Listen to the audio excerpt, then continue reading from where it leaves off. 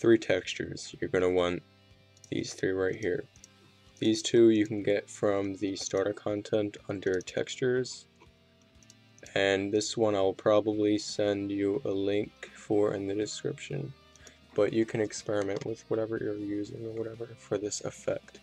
But what you're going to first do is create a material. I'm going to name this lava. Open it up and scroll down.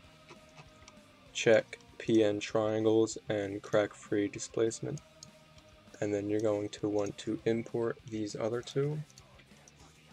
Just drag them in like that. Plug in your normals. And then what you're going to want to do is get two multipliers. Hold an M and you get them. And click. And then you want to plug these in. Plug this into world displacement. And then you want to get a constant value. And then you want to make this about 100. And then you want to get a vertex normal WS under coordinates. And then when I hit apply, you should get something, but first get a constant under tessellation multiplier and make it about 5. These two values you might want to change depending on the actual size of whatever you're putting the material on.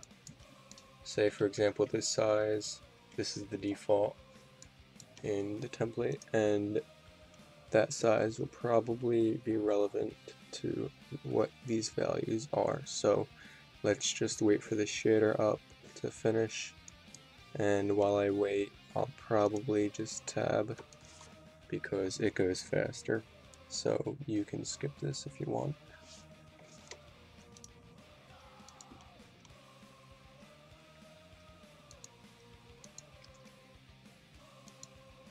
Okay, so you get this effect.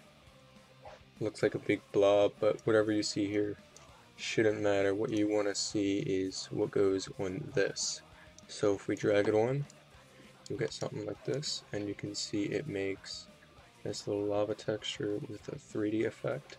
But we want these waves to be moving, so what we're going to do for this is make a panner. We also want a texture coordinate right here. You should also get these, copy and paste, and plug them into these UVs right here, because you want to be able to scale the textures to whatever benefits you best. And this panel right here, because this is the tessellation, this is basically going to show you the speed of the waves. I'm probably going to make it these values right here to mix it up, and these I'm probably going to do the same thing, only make them negative.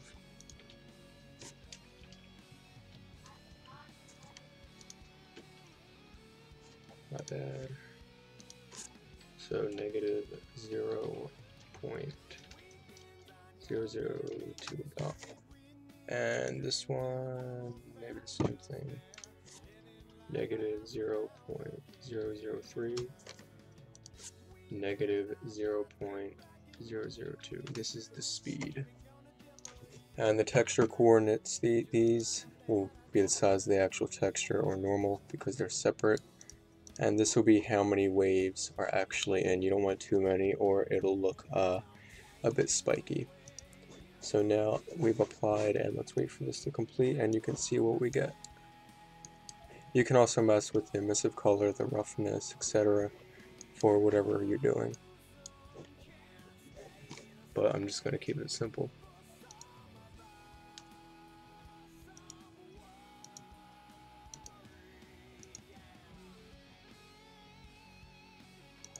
Okay. So you can see you got this. You can see the waves actually move.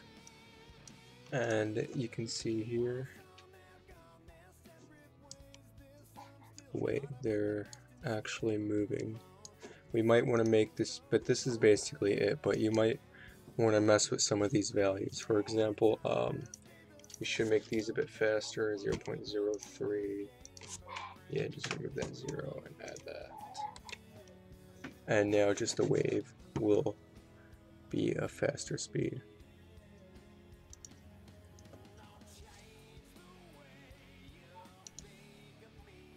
Yes, here we go. See that? And it applies here. So now we got this, decent looking 3D wave effect. This also works, for example, I'll show you water. I literally just do this. Replace this lava texture with the water. And I'd actually make a few adjustments, but this will just show you like what it'll look like. While that loads up, I'll show you what I've done with my water as well in this level. I have showcases of this game on my channel.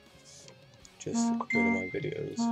But yeah, you can see I did this with the water. I think it looks really nice with the fog. And yeah, this is a good effect.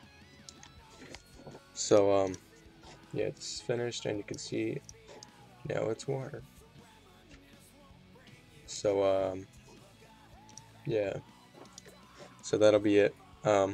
Just like the video, and maybe I'll give out more. Goodbye.